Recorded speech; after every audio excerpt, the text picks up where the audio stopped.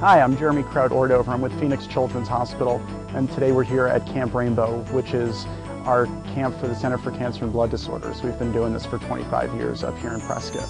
Today we have over 115 kids up here with another 70 volunteers. This is a real summer camp for them, so we keep as much of the medicine out of it as possible, and we do a regular summer camp experience.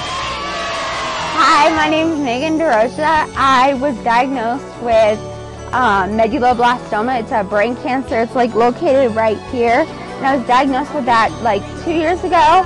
Everybody goes through pain when they have cancer, even whether it's heart pain because they miss their old self, or whether it's emotional pain or even physical pain. This is my first year at Camp Rainbow, but I absolutely love it just because all the activities are made so everybody can participate and you don't have to worry about stumbling or falling on your face and getting laughed at. And you also just make really great friendships, and you just get close with everybody, and it's just like a really big family, and it's nice.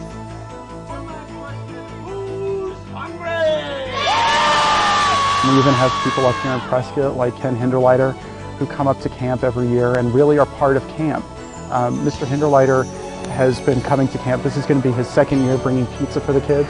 And it's really special for the kids because they get to see in Mr. Hinderleiter somebody who has really overcome great struggle and adversity in his life with a sense of pride and a can-do attitude. First time I was here, we didn't have anything. I thought, well, how about these kids would go for pizza? So we started this pizza deal. And I've got it set up with Judy. It'll go on as long as I'm around, maybe after.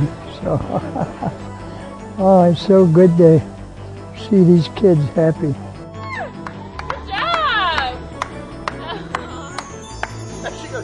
It's really the kids that are the heroes, because as adults, we come to a diagnosis and we hear what's going on with our health, and we have a cultural understanding of what that means, but kids don't know what cancer means. And they face it with an amazing amount of courage and strength and an attitude of, okay, I need to get through this, give me my medicine and let me go be a kid.